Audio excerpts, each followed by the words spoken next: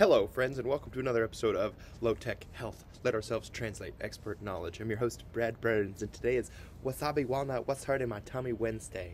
And it's time this week. So today we're going to take a time out.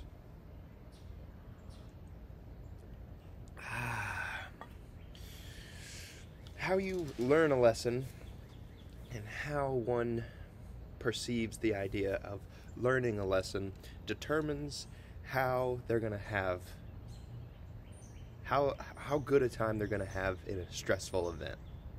This is a little theory of mine. If you're thinking of learning a lesson as getting beat up, getting learnt a lesson, then you're probably going to have a bad time. But if you're seeing it as learning a lesson as in profound knowledge that you'll gain and change your whole life from here on out from this lesson, then you are in a much better state of mind to learn that lesson. So what is this lesson today we're going to be learning on Wasabi, Walnut, What's Hurting My Tummy Wednesday? Well, we've already learned fats are important. We were lied to about cholesterol levels. You like cholesterol. You want to keep your bags of fluid in those bags, which is protein, and the whole outside is protein, big molecules like glue, and then a phospholipid, which is fat, a phospholipid bilayer, which if you're not eating cholesterol, you're on statins, not do anything to boost the HDL, you're kind of turning yourself into one big bag of water, bag of fluid, rather than a bunch of bags of fluid. So on this nighttime episode of Low Tech Health, Wasabi, Walnut, What's Hurting My Tummy Wednesday, time out.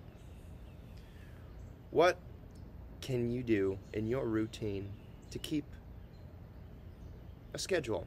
You can eat well. You can continue to eat a healthy, balanced diet. Continue to. You can start.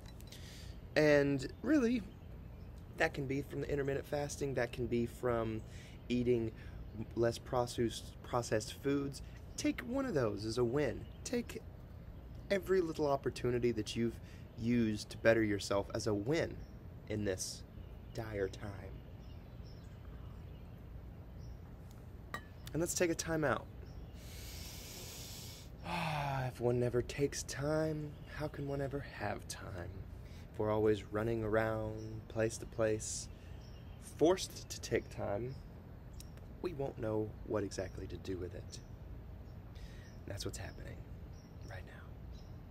We're all seeing where our idle hands take us. So remember to be nice to yourself. Take that time out. And this is my last night off before going back into work tomorrow. I'll see you guys on Friday. Forgive my foul mouth Friday. And probably have some more news about this whole situation as far as which drugs are seeming to work to help. It kind of palls in comparison to understand that, maybe I'm using that wrong, but immunocompromised people will get hit the hardest by this virus, but we're giving an immunosuppressant to help combat the virus.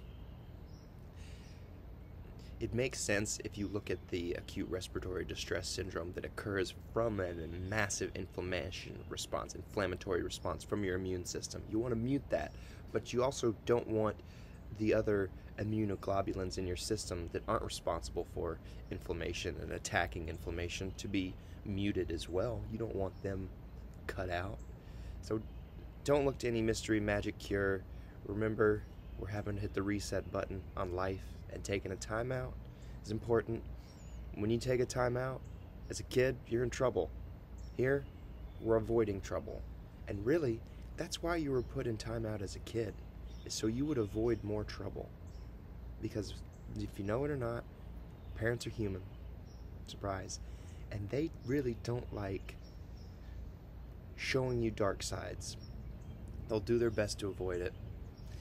Even if they gave you a 5 head, they'll try to keep you from seeing the dark side of life. So timeouts are just as much for the parents as they are for the kids. And in this moment, we're all putting ourselves in timeout. We're all being the parent and the kid. So obey. Stick your nose in the corner. Keep the mask and the goggles and all the accoutrement protecting you on when you're out in public. Try to distance yourself. We're crushing the curve here in this part of the country, which is fantastic because New York has got more cases than any country in the world. Just New York. It's more cases than any country in the world. So please stay safe, y'all. I love you. Take deep breaths. And I'll see you in 2 days.